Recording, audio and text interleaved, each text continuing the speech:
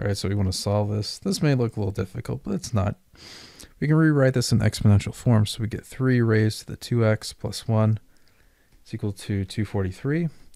I want to get 243 in the same instance or the base case as 3 raised to the 2x plus 1. So 3 raised to the 2x plus 1 is equal to 3 raised to the, pretty sure it's 3 raised to the 5th.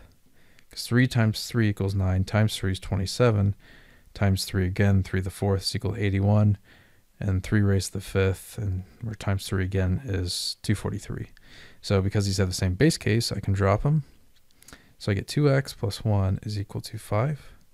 Subtract 1, I get 2x is equal to 4. Divide 3 by 2, and I get x is equal to 2. So that's my final solution. Let's just check this real quick. So log base 3 of 243 is equal to 2 times 2, which is 4 plus 1, so that's 5. So 3 raised to the 5th equals 243. You bet it does. So x equals 2 is our final solution.